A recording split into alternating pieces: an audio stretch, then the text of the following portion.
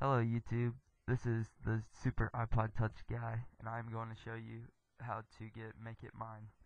It's where you can change the logo at the top where it says iPod right now. You can change it to whatever it says, and the same thing for the banner too. Okay, so this is what you're going to do. You need to open up Cydia. Okay, and it's got all this crap where you have to load data. It sucks. It's too slow. Okay, so just hold on.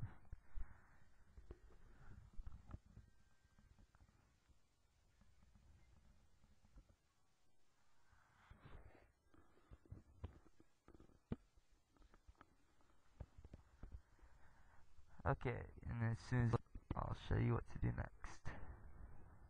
Alright, next you want to click the little search button at the bottom right corner. Okay, put in make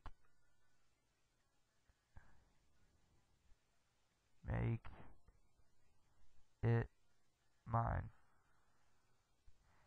Okay, there it is. Just click it. Okay, I've already installed it. And up here at the top right corner, you want to click install. It's going to say. Then you'll have another screen that says confirm at same spot. Click it, wait for it to reload the data, and then go to your home. In your empty space, you'll find it, and it'll be named MIM. It'll look like this little icon right here. Open it, and there's a little box. This is all it is. Put whatever you want in this little box. So we'll put just guy, GUY. Okay, hit done. Put it for your carrier. See how it changed iPod to guy.